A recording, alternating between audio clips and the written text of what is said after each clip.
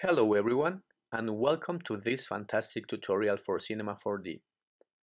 My name is Moises Perez, aka Moilobito, and I am very glad to have you here. In this tutorial, we are going to create an exterior scene in Cinema 4D. We are going to be working on the modeling, UV mapping, texturing, lighting, rendering, and some post-production in Adobe Photoshop Lightroom. I have to say that this is not a beginner's tutorial. The techniques that we are going to learn are focused on the creation on an exterior scene, but I assume that you know already the basics of 3D modeling, lighting, and texturing.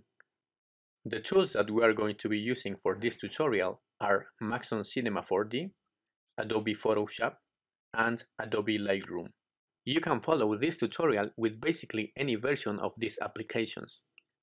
You can even follow the tutorial with a different application, like Pixelmator instead of Adobe Photoshop, or Maya or 3D Studio Max instead of Cinema 4D. The important thing are the techniques that we are going to learn. So let's begin. Before getting into the modeling, I am going to tell you about a website where you can download lots of textures for free. This website is called cgtextures.com. Here you can see that they have lots of textures to choose from, and they are organized in different categories. For this tutorial, we're going to use lots of bricks, concrete, some of the decals, doors, and some floors and windows. But let's get inside bricks just to show you a quick example. So inside this category called bricks, there are some subcategories like blocks, cinder blocks, and other different categories. Let's get inside of blocks. Here we have some textures that we can download for free. Let's choose this one just to show you.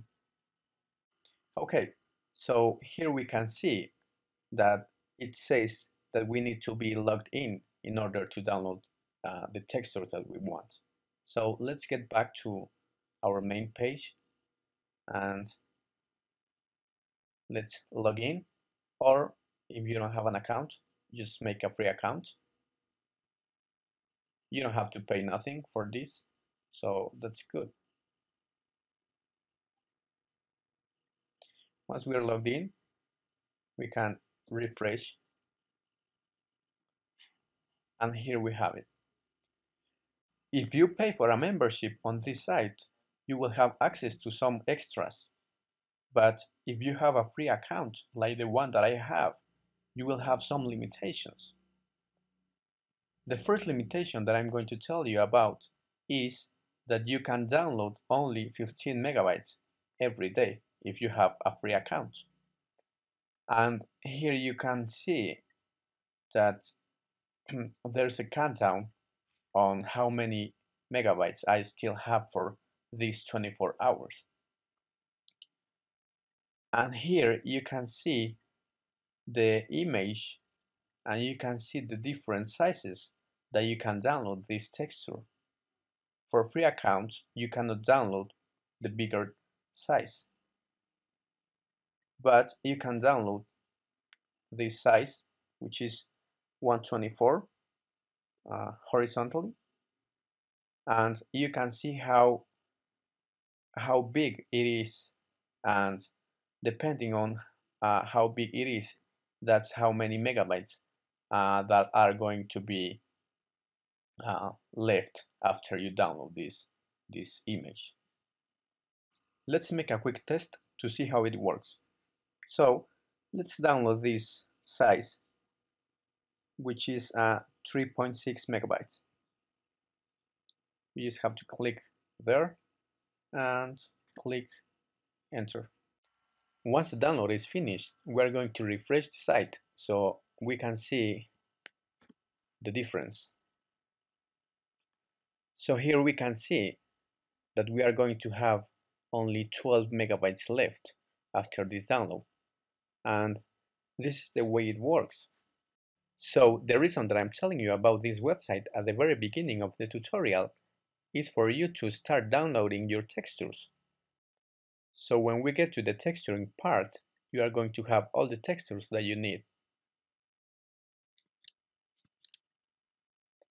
And here you can see some of the textures that I'm going to be using. I am not going to be using all of these textures, but here you can see what kinds of textures you have to download. Try to download some bricks and some damaged walls, something like this, which is what we are going to be using for the texturing part of the tutorial. So that is pretty much it for this website, and it is cgtextures.com, and as I said before, you can download many textures for free. You don't have to pay anything. You just have to be patient and try to download the textures from the very beginning of the tutorial. So when we get to the texturing part, you have all of the textures that you need. Hi guys, welcome back.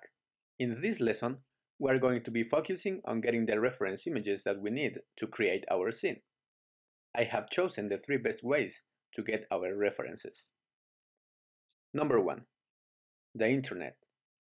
The Internet is full of pictures, sketches, drawings, and even paintings of buildings, homes, and basically anything you can imagine. So, all you have to do is use a search engine like Google or Yahoo and gather as many references as you need. Number 2. Take your own pictures, especially if you are working on a project that requires a specific building or any other element that you can have personal access to. So all you have to do is take your camera, go to the location, and start shooting.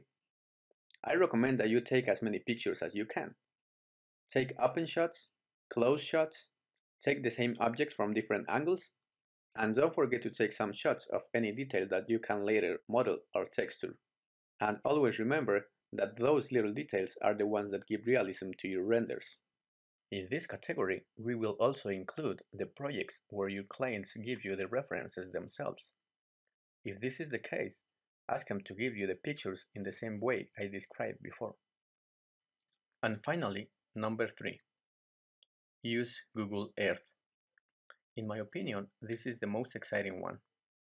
Okay, so this is Google Earth. This is the interface, and I think most of us know this great application, but I am going to tell you how we can use this application for our modeling, especially to gather some references for buildings and other kinds of, of things.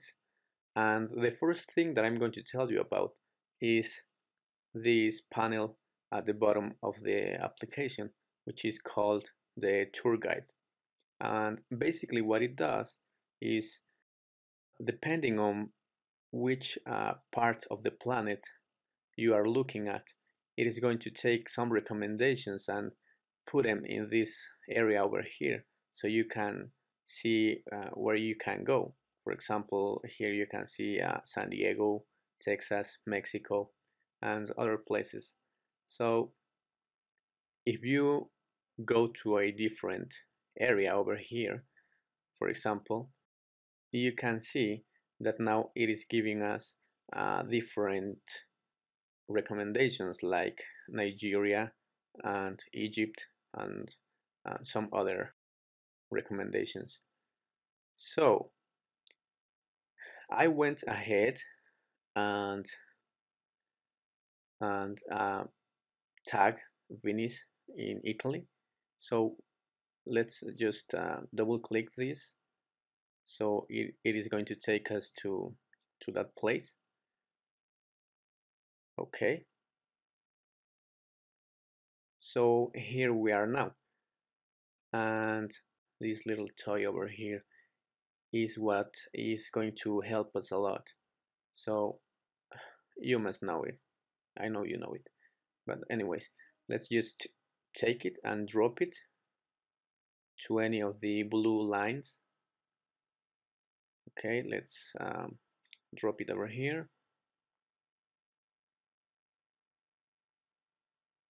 Okay, great. Now we can hide this tour guide over here, and we can hide this other panel. So we have just this big screen, and you can see that we can just navigate all over the place. And this is great for us to get some references for our projects. For example, if we want to model a building, we can take some references over here. And the cool thing is that we can see this object from different angles. It is not just like one picture. It's different. We can rotate and we can zoom in, zoom out. Okay, so this is another example of how we can use this application. And let's say that we are going to model this balcony over here. If we had a normal picture, we wouldn't know how far or how deep this balcony is if the picture is taken from the front view. So now we can just move around and see how deep it is. We can we can see this balcony from different angles from the bottom, and we can see lots of details. And this is just a way that we can use this application to help us have better references for different buildings that we are not close by and that we don't have access to. So this is a good option, and this is the option that we are going to be using in this tutorial. Okay, so this is the building that we are going to be modeling, the first building. And as you can see, we still are in Google Earth, so we can see around just to show you some of the other buildings that we can take as reference. But for the first building, we're going to be using this one. So let's just close the sidebar and start placing the view so we have a better view. So basically what we want to do is to make sure that the whole building fits on the screen, because what we are going to do is copy this image like so, like a screen capture or a print screen if you are using Windows. And we are going to go to Photoshop and make a new document and just paste the picture that we copied. And I'm going to start by placing some guides to have as reference for the floor and the top of the buildings, and as well to the sides of the buildings, because you can see that the perspective of this building is not right at this moment, so we are going to fix that. So let's start by renaming this layer, and let's name it something like building 01. And after that we are going to duplicate this layer, so later we can see the before and the after the manipulation. And let's rename this layer as well. Let's name it perspective correction, and something like that. So now we have to go to the menu to edit and free transform, and pressing the command key we are going to go to one of the corners and we're going to drag to the side, and on the left we're going to do the same thing. We're going to drag to the side, and always keep in mind that our goal here is to correct the perspective, and placing new guides will always help to see where the different parts of the building should be aligned. And let's see the floor. It has to be on that line, and it looks like it is okay. So let's just move it a little bit so it looks better. And let's place another guide to help us see where that top of the middle part of the building should be. And let's place another one so we can align the different windows. And basically this is the process that we are going to be repeating until we have this building in the right perspective. And as you can see, part of this process is to select the active layer that we are working on and select the area that we can see on the canvas. And after that selection, we're going to go to the menu and go to layer, new, and select layer via copy. And what this does is makes a new layer from the selected pixels that we have, and it helped us because the other layers had some pixels that were not inside of the canvas, and when we use the transform tool, those pixels were affecting the selection, and that would make harder for us to make these modifications to the perspective. So that is a good way to get rid of this problem, to make a selection and just make a new layer from that selection. And there's a shortcut as well for that. It is Command J or Control J, depending on the platform that you are using. And we are going to be using these guides to let us know when the building is right. So when the perspective is right, what we are going to be doing is to select the marquee tool and make selections on the areas that we don't need, like parts of the other buildings and parts of the floor and also the sky. So that's what we have to do. And we can also use the lasso tool to complete this this task. So when that is finished, we're just going to stay with two guides, which are going to be one horizontal and one vertical. And that is just to check that the building is aligned properly. So the last thing that we are going to do is to create a different background color. So we select the background layer and go to the menu, image, adjustments, and hue and saturation. And we are going to check the colorize option, and we are going to reduce the lightness and change the hue and the saturation to a color that we like. After that is done, we are just going to save this picture, and this is the picture that we are going to be using as the background picture in Cinema 4D, and it's going to be the guide for our first building. So let's go to File, and from all of the options we are going to choose the option Save for Web, and in here we can see the preview of the image that we are about to save, and we are just going to click on Save, and we're going to just select the location where we want to save, and let's name it something like Building 01 reference image.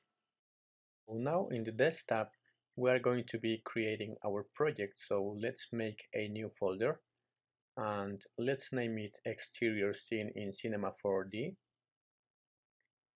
And inside this new folder, we're going to place the reference image that we just made. And inside, we are going to create some other folders. One is going to be called TEX for the textures. The second one is going to be called renders. And the third one is going to be called C4D backups. So inside the GEX folder, we are going to place the reference image that we created in Photoshop. And let's go to Cinema 4D. And here we are going to change the layout from the standard to modeling. So now in this new layout, we have better access to the different tools that we are going to be using. So let's save the file. So let's go to File, Save, and let's save it inside of the folder that we created. And let's name it Exterior Scene and just save. So as you can see now, we are working on the exterior scene file. And let's go to this panel and go to Mode and View Settings. And here is where we are going to place the image that we created. So let's go to Back. As you can see, the panel is mostly grayed out because it's not working on the perspective view. So we have to go to a different view for this to work.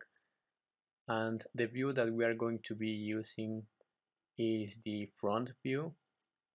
So selecting the front view, now we can see the difference. If it is on the perspective view, we cannot use any of the options. So let's select the front view and load the image that we created, which is inside of the text folder. So now let's make a cube, and as you can see now the picture that we loaded is in the background, and this is the picture that we are going to be using as a reference to model our building. So let's select the cube and let's zoom in a little bit to see a little bit better. And now we are going to increase the size of the cube. So let's go to the YX and let's change that to 300, and that is going to be the size of the first floor. And now we can go to the mode in here and go to the view settings, and on the back tab we can see that we can change the transparency for that picture that we have in the background, and we can change also the size of that picture, and that's what we are going to be doing here. Let's change the size so this first floor is the same size as the cube that we made, and we are using the metric system here, which is 300 centimeters, that is equal to 3 meters. But if you are using the English system, that would be about 10 feet for the height of the cube. And now we have the first floor set, which is 3 meters, and the rest of the image is also set. So we are good now. We can continue with the modeling, and we are going to rename the cube and let's name it something simple like building O1.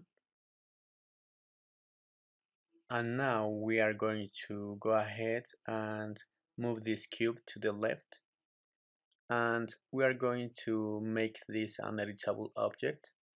Just click there, and now we can access the different modes. So we're going to go to the point mode, and we are going to use the select tool to select the different points. Always keep in mind that depending on the settings of this selection tool, that is the way that this tool is going to be working. So we have to deselect the only select visible elements option. So now when we select from the front view, all of the elements that are behind are going to be selected as well. And let's go to the display mode and select the second option. And now let's select the building O1 and click on the X-ray option, and let's change also the display mode on the other views. Now on the front view, we're going to take those points on the top and just move them so they match the image that we have in the background. And we are also going to be moving the other points, so this cube is the same size as the building that we have in the background. Something like that is going to be working. So let's go to the top view and move these other points, and let's reposition first the whole building and move the other points on the ZX. So let's just move them a little bit so this building doesn't look too thin, and something like that should work. Don't worry too much about that. And let's go to the front view, and we are going to duplicate this building O1. So let's just Control C and Control V and just change the name to building O2, and let's select the whole thing and let's position it. And now let's go to the point mode, and we are going to be doing basically the same thing. Reposition the points to a place where they are the same size as the image that we have in the background.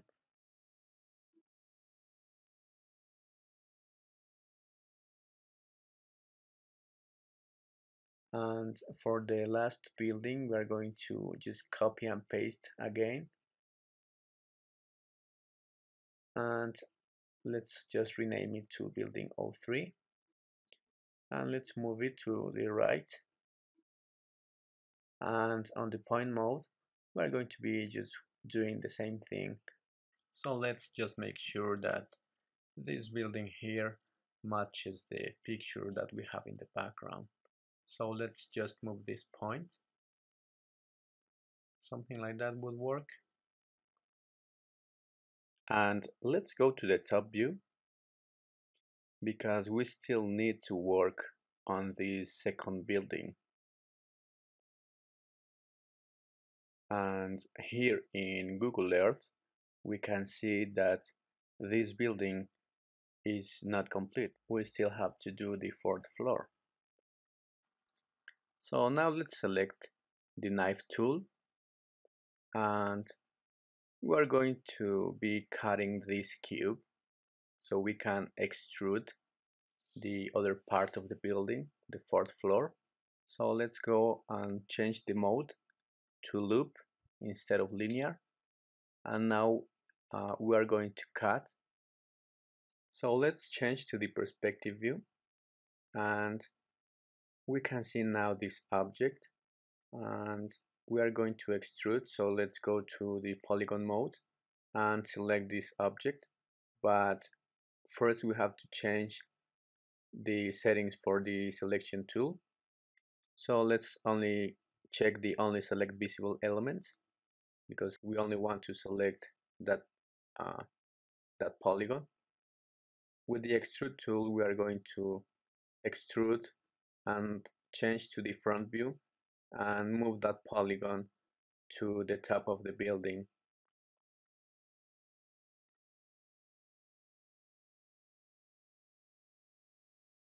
And now let's go to the perspective view to see how these elements are working.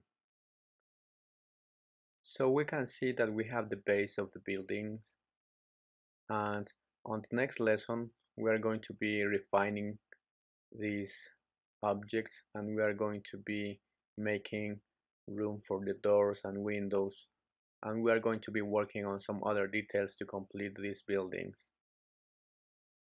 We still have lots of things to learn, so I will see you on the next lesson.